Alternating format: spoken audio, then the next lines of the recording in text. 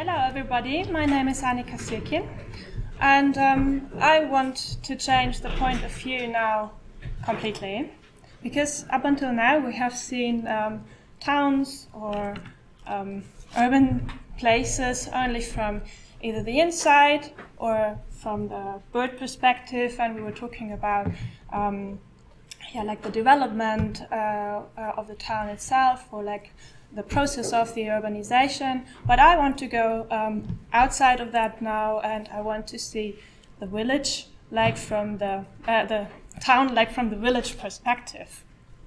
So let's see if this works. Yeah, I want to introduce myself. I work in Schleswig, in the northern part of Germany, and I belong to the project Continuity of Research and Research of Continuity, Basic Research and Settlement Archaeology of the Iron Age in the Baltic region. This project has the aim to restore the lost knowledge about Prussian archaeology up until the Second World War. My sub-project is a little bit different from that, but I will introduce you now to the sub-project. It is a PhD project and it's still ongoing, so I will not present some results that are some final results. It's more like interim results. So before I come to the settlement, I would like to start with the graveyard. The area I'm talking about is the Sambian Peninsula, and it's situated on the southeastern coast of the Baltic Sea. And it is nowadays Russian territory, so the place has two names in the literature. The German name from East Prussian time is Wiskiauten, and the actual name is Mokhovoye. And the graveyard itself has the old name Kaup. Mentioned Kaup. So the coastline of the Sambian Peninsula is probably the world's largest amber deposit, so this will become important later. The graveyard is the forest that you can see in the red circle, and it was found more than 150 years ago.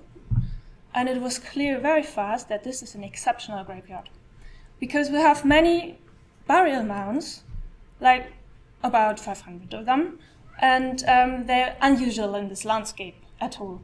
We have here a Prussian culture, and they don't bury in burial mounds, so this was already something unusual, but we have also flat graves, a few hundred of them in between these burial mounds.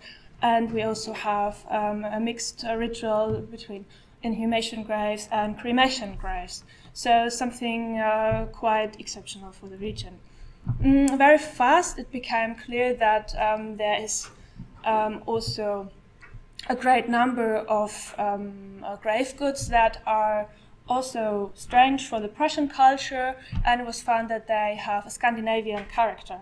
So some of them have analogies on the island of Gotland and the middle Sweden part.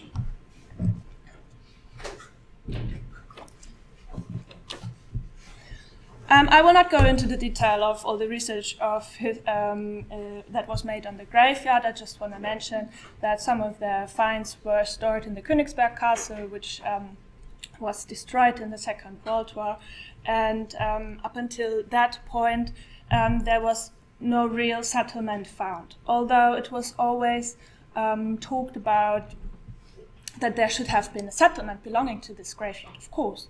And also, when there have been buried so many Scandinavians, probably, they should have lived somewhere. And in the German time, up until the Second World War, there was often used terms like a colony or very military terms, because they found so many men, like the ratio between men and women was 2 to 1, and they also found so many weapons, so they were talking about warriors and so on. Today we're not using all these military terms anymore, we're more talking about traders that were armed, And we also still have many terms in the literature when we talk about Wiskiauten, like early town or port of trade. And another detail that I also want to mention, just by the way, is that we have a huge number of hill forts in that region. In all East Prussia, we have a lot of hill forts, but there's a big concentration on the Sambian Peninsula, like for every other archaeological item or monument as well. It all is very concentrated and dense on this Sambian Peninsula.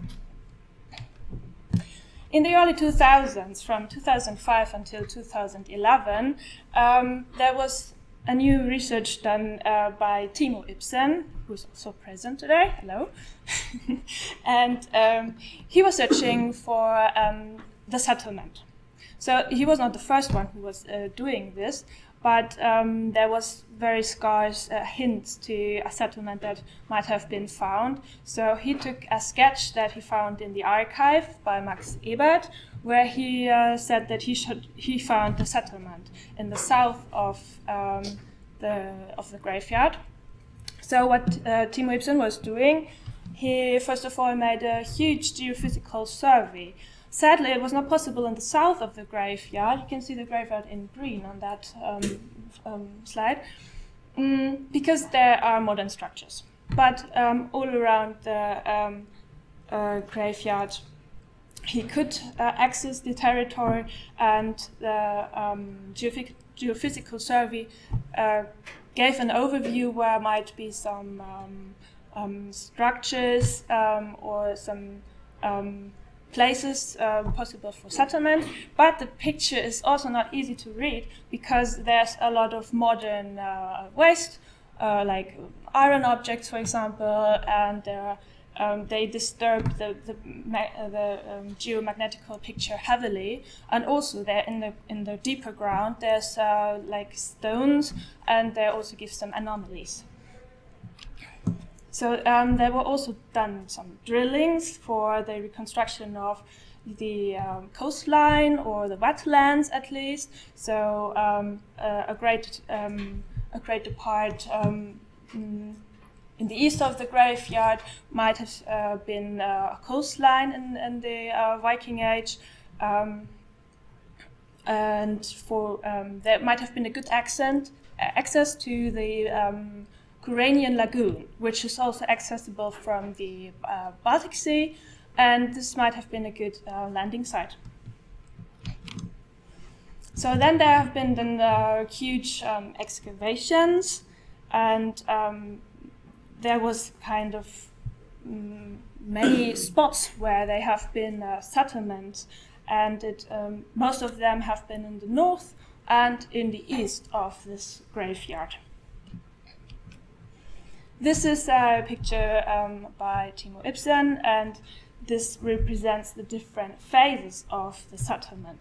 So first picture is mostly about the settlements or traces of settlements in the Neolithic time. So we also have one very huge mound, burial mound in the graveyard from the Neolithic time. So this corresponds. Then in the second picture, we see some traces of the Bronze Age, mostly until up until the migration period. And the most dense activity has been seen in the same time as the usage of the graveyard, so from the 9th till the 11th century and further. The picture of the archaeological objects is not so easy to read because there was a heavy ploughing situation already up until the German time, but also in the Soviet time there has been really deep ploughing activities, and also the German drainage system was destroyed. So we have a lot of items in the ploughing horizon, and maybe we have only some deeper going archaeological objects like pits, but we have beautiful wells and good visible fireplaces.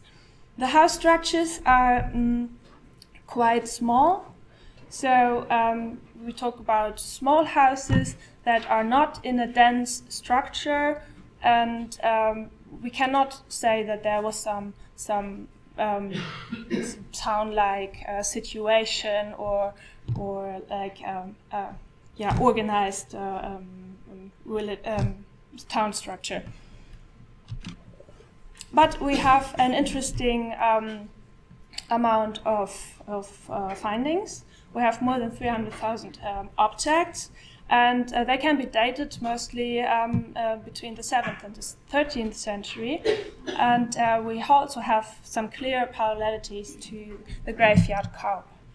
For example, just a few examples. The black and white pictures are pictures of findings from the graveyard, and the colorful pictures are from the settlement. I will not go into detail. I just want to mention this sword pommel, which is showing not only military aspects but also a statue symbol, because there is silver inlay. We have an interesting shift in the animal bones from using more like pork and goat by the Prussian culture, going into more usage of cattle later on. And we have fish bones that indicates fishing in Baltic Sea, Corallian Lagoon, and in the freshwater lakes around. But we have interesting findings when we talk about trade.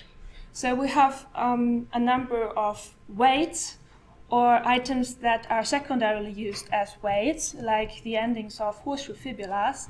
We have Byzantinic coins, we have Arabian dirham, that this one is cut. So we clearly talk about the region of silver economy, not of coin economy. So there is a deep impact from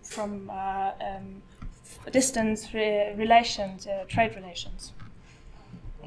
As I mentioned, we are in a region where is a great number of natural amber. So we also find the final produced amber beads or final produced amber beads. But we also have, like in other imports, like carniole or jetstone or glass beads, just to mention a few of them. We have production of metal production, like these crucibles. We have a molding form. This is an interesting exemplar because this is made of bronze, so it's not possible to cast bronze in a bronze molding form. So you would use that for tin or for creating a wax model for further going to process to make lost forms with this wax model. There are examples of items that could be produced by this. All right, I will hurry up. There's examples that could be produced by this molding form with coming from Birka, Kiev, or all around, but we don't have one fitting from Wiskiauten itself. We have also preservation of organic material, and here's an example, analogy from Novgorod, like this birch bark box. I won't go into detail now.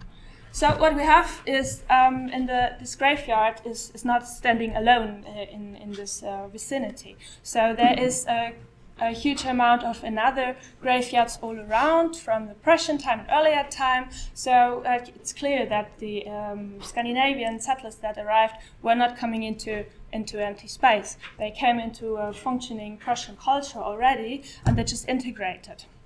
So we have a network of small settlements working parallel to each other, having connection to each other, and we have indications by these items of trade that there should have been a large-scale trading activity. But we don't have this marketplace yet, and this is strange.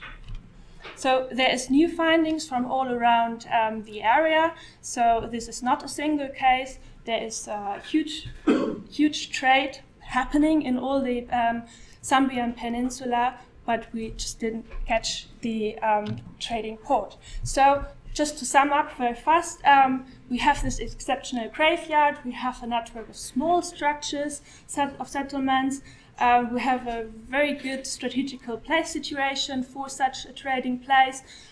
We have all the necessary imports and exports for having such a trading place. We have amber as a resource that could be traded, but we don't have any written sources. We don't have a fortification like a rampart. We don't have a dense town-like structure. We don't have a marketplace or black earth or a landing site. And my question is now, this will go on in my research, like, can we just catch this trading point from an outer view, from an outer perspective? Like, can we distinguish, is it an early town or urban place or a port of trade? What exactly is it? And if you have some ideas, some indicators of the existence of such a place, or if you just would like to share your thoughts with you, you're very welcome to contact me. Thank you.